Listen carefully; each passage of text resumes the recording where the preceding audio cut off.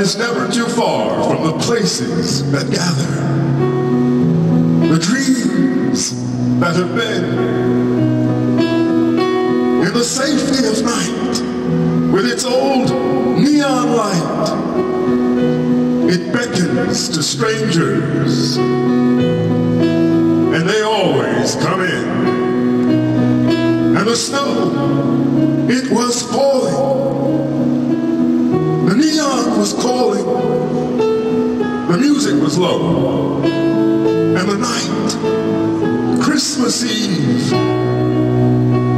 And here was the danger, that even with strangers inside of this night, it was easier to believe.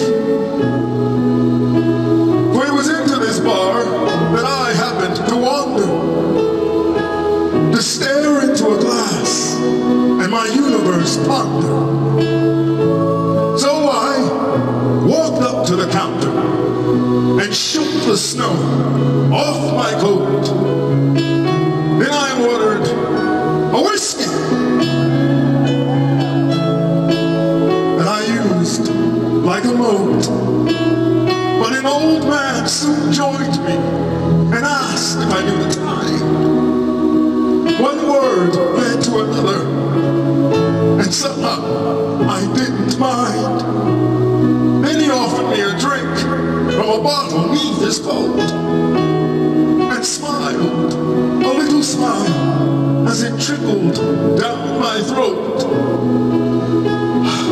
And I felt myself relaxing, here among the ghosts that failed.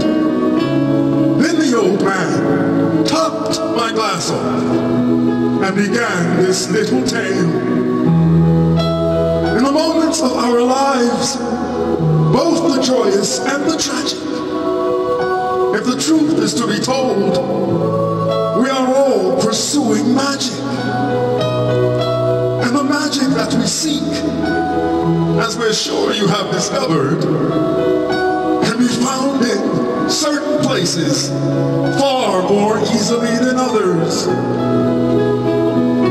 In the sands beneath the Sphinx, in the dreams of candlelight. But the surest place of all is in the forgiving world of night. And of all the nights throughout the year that come and gently leave, none hold the dream of magic like the evening, Christmas Eve. And so, it's on this night, with its promise deep within, as the snow now starts to fall, our story does